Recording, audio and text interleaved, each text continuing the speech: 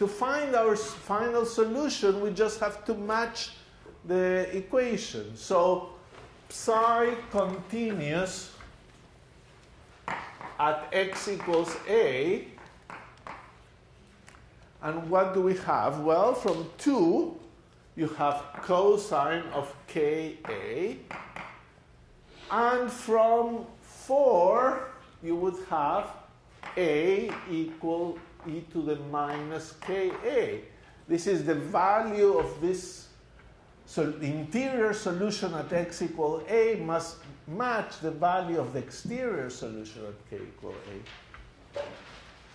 Psi prime must be continuous at x equals a as well. Well, what is the derivative of this function? It's minus the sine of this, so it's minus k sine of kx, that becomes ka, is equal to the derivative of that one, which is minus kappa a e to the minus kappa little a.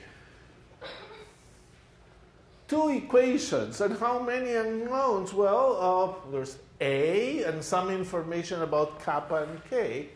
And the easiest way to eliminate that is to divide them. So you divide the bottom equation by this equation. So what do we get? Divide the bottom by the top. Minus k and a minus, the minuses cancel. We can cancel those minuses sign, and you get k tan ka is equal to minus kappa. But you already are convinced, I hope, on the idea that we should not use equations that have units. So I will multiply by little a and little a to get etas and xi's, and therefore the right-hand side becomes psi equals, and the left-hand side becomes eta tan eta.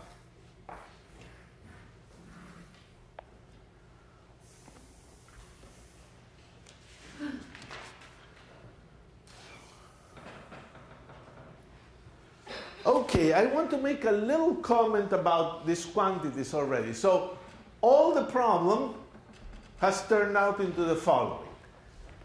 You were given a potential that determines a number z naught. If you know the width and everything, you know z naught. Now you have to calculate eta and psi.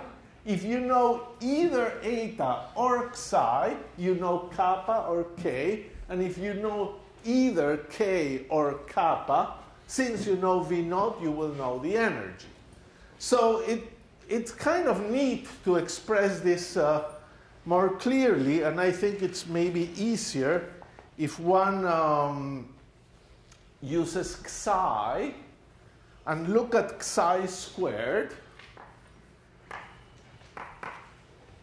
is kappa squared times a squared. And what is kappa squared is over there, 2m absolute value of E a squared over h bar squared. Now, you want to find E, you're going to get it in some units. Even E is nice to have it without units. So I will multiply and divide by V naught. 2m V naught a squared over h squared, absolute value of E over V naught. After all, you probably prefer to know E over V naught, which tells you how proportional the energy is to the depth of the potential. And this is your famous constant Z naught. So E over V naught is actually equal to psi over Z naught squared. And this is something just to keep in mind. If you know psi, You certainly must know Z naught, because that's knowing your potential, and then you know how much is the energy. All very convenient things. So, punchline for solutions.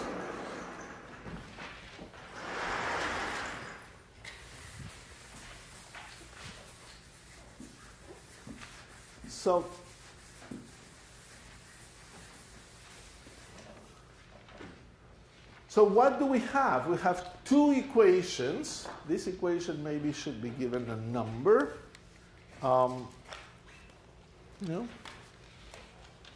Psi equal eta tan eta, and eta and psi squared giving you z squared. So how do we solve it? We solve it graphically. We have psi, eta, and then we say, oh, let's try to plot the two equations. Well, this is a circle, eta squared plus psi squared. Now, psi and eta must be positive, so we look at solutions just in this quadrant. Let's put here pi over 2, pi, 3 pi over 2, 2 pi, and here is eta, and there is psi. Well, this is a circle, as we said, but let's look at this. Psi equal eta tan eta. That vanishes as eta goes to 0 and will diverge at eta equal pi over 2. So this part, at least, looks like this.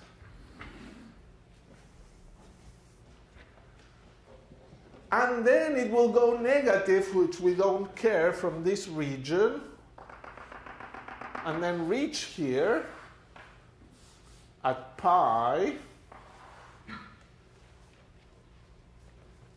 And after pi, it will go positive again, and it will reach another infinity here.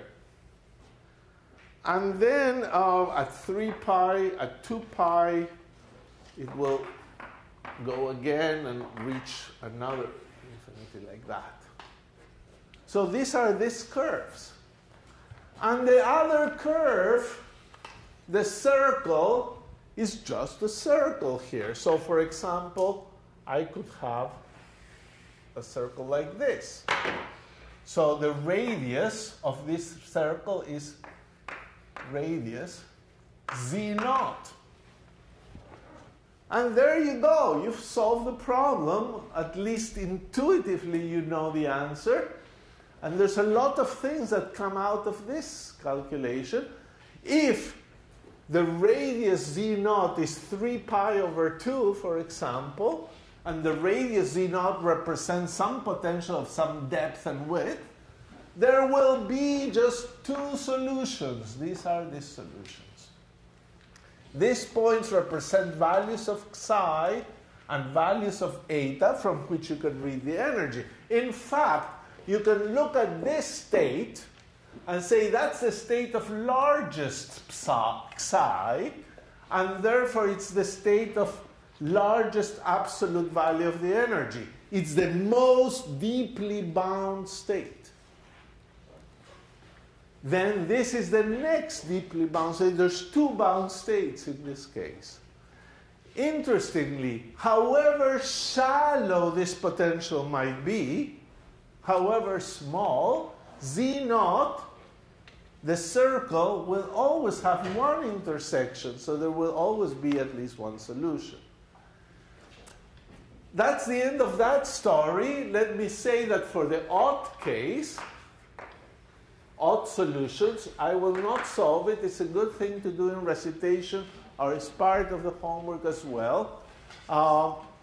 The answer for the odd case is that psi is equal to minus eta cot eta. And in that case, I'll give you a little preview of how this cot looks. It looks like this. And then there are more branches of this thing. So for the odd solution, you have these curves. And if you have a circle, sometimes you don't have a solution. No, it doesn't intersect this. So these odd solutions, you will see and try to understand, they don't always exist. You need a potential that is sufficiently deep to get an odd solution. And then the odds and even solutions will interweave each other, and there will be a nice story that you will explore in a lot of detail. But the lesson is you've reduced the problem to a unit-free calculation in which you can get the intuition of when solutions exist and when they don't. But solving for the particular numbers are transcendental equations, and you need a computer to solve